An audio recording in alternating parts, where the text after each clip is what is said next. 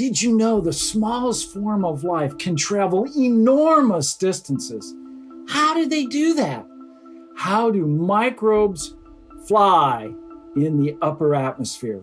Hi, I'm Jim Green, Chief Scientist at NASA, and this is Gravity Assist. On this season of Gravity Assist, we're looking for life beyond Earth. I'm here with Dr. David J. Smith from the NASA Ames Research Center, and David is an astrobiologist.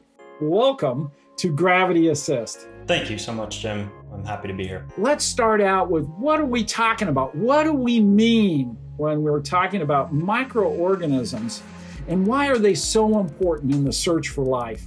When we talk about microorganisms or microbes, we're really talking about small life.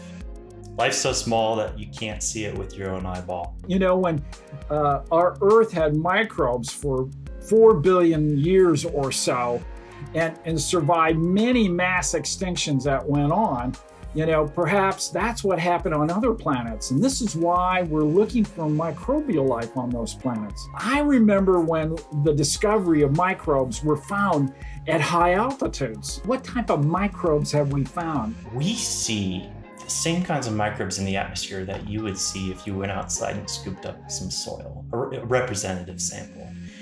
The reason for that is maybe easier to understand if we just talk about how microbes move in air, right? So if you were to sneeze and I were to microbiologically sample what's coming out of your sneeze, more or less it would be representative of the microorganisms in your mouth.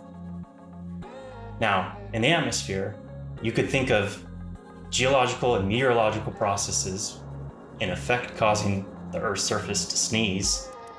And therefore, the same signal we get in the atmosphere is representative of what was on the surface. We see fragments of pollen and other pieces of biological debris in the atmosphere as well, too.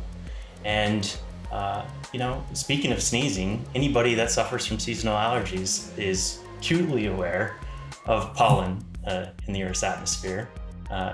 You may not know that if you suffer from seasonal allergies, you too are an aerobiologist. But that's just to say that, you know, we have been impacted in a lot of ways by the movement of airborne microbes. You've done a lot of experiments, not only from aircraft, but from balloons too. Can you give us a little overview about what you've been doing with those platforms? Yeah, so we use large NASA scientific balloons to get to even higher altitudes into the middle stratosphere, around 120,000 feet, where we can linger for days, if not weeks, depending on where and when we launch. Which is just so exciting because of the kinds of science that we can do. And in most cases, we'll take the same types of resilient microorganisms that we've collected using NASA aircraft to those middle regions of the stratosphere on large NASA balloons to expose them to the environment and all those stressful conditions in a way that after the experiment's over and we return those samples to the lab, we can measure who survived and how.